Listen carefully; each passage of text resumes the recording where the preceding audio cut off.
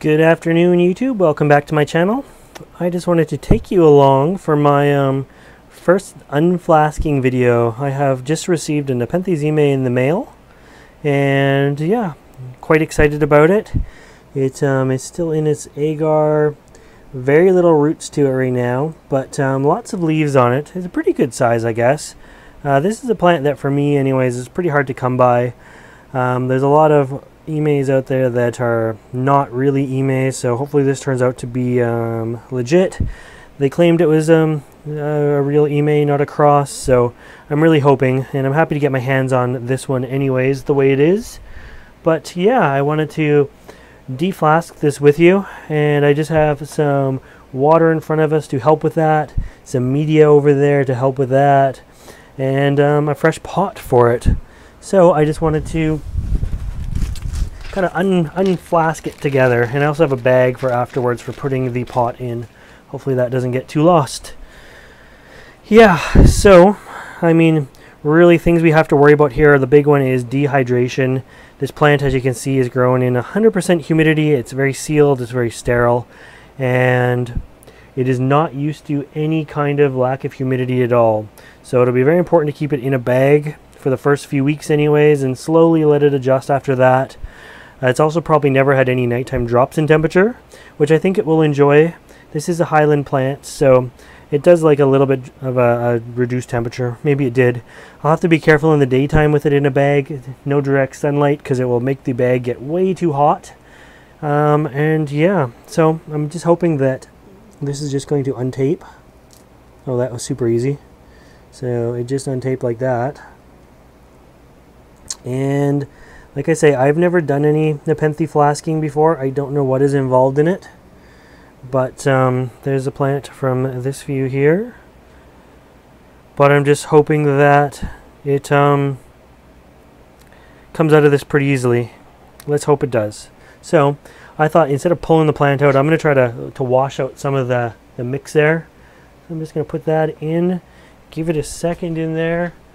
I have a nice pair of tweezers just off camera to help with if I need it, but I don't know how fast this stuff is going to dissolve. Maybe it'll be really fast, maybe it won't be.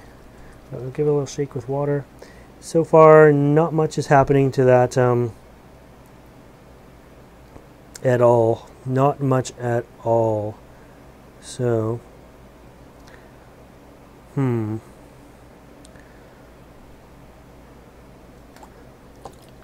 I was hoping it was just going to come right out, but I'm going to use the flat end of, and we got something happening. The flat end of the tweezers there, you can see my tweezers are very flat on that end, very, very pointy on that end. And I'm just going to remove it that way. Oh yeah, now it popped right out. And let's see if it'll come out now.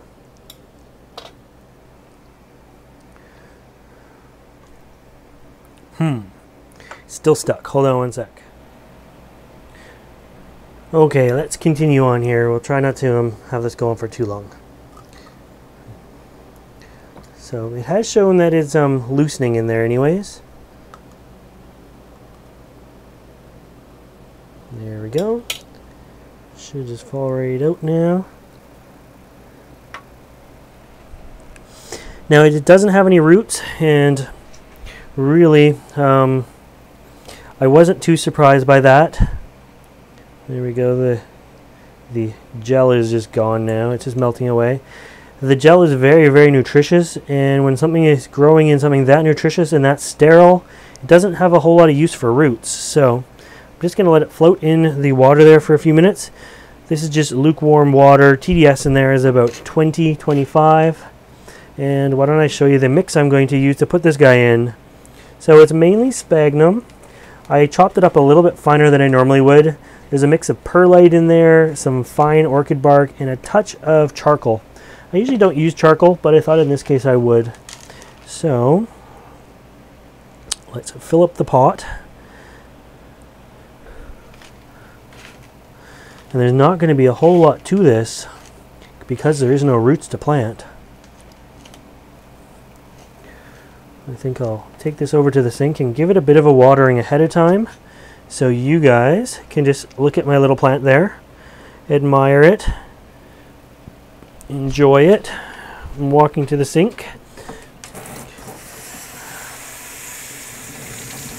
Nothing much you gotta see here. Get to the media good and soppy wet. Now I cut it a little bit finer, the media, because I did want good contact with all of the, we're gonna call it a root ball, so hopefully it sends down some good roots. I also want to make sure I bury it up to where the green leaves are, right about here, and then put it in the bag. So let's switch that out, and you can have a look there. I am going to preemptively make a little hole, remove anything too big from that hole, and go in there like so, and sit that guy in there. So the root is very delicate. I do not want to touch the root whatsoever. If that was to break, that's going to be a very hard recovery. I always grab from like a leaf. I don't use the tweezers to grab it. I can't tell how hard I'm grabbing, so I try to use my fingers wherever possible. And then I'm going to even backfill with my fingers here as well.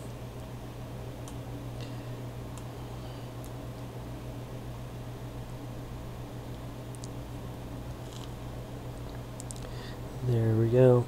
So I'm assuming it has no pictures on it because, again, pictures are for nutrients purposes, and it doesn't need any nutrients because it is in the highly nutritious solution there, the gel. So there we go. I'm going to pay close attention to make sure it's right at the right level here. Make sure everything's nicely touching there. You'd be surprised how often I go through my little plants like this and I will literally move little specks of sphagnum. Not big chunks like this, but like little tiny pieces of sphagnum moss to make sure everything is just like perfectly in place.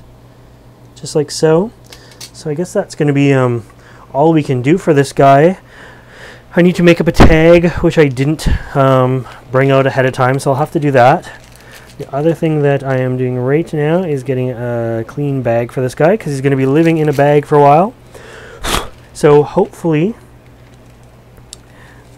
he's going to make an easy adjustment.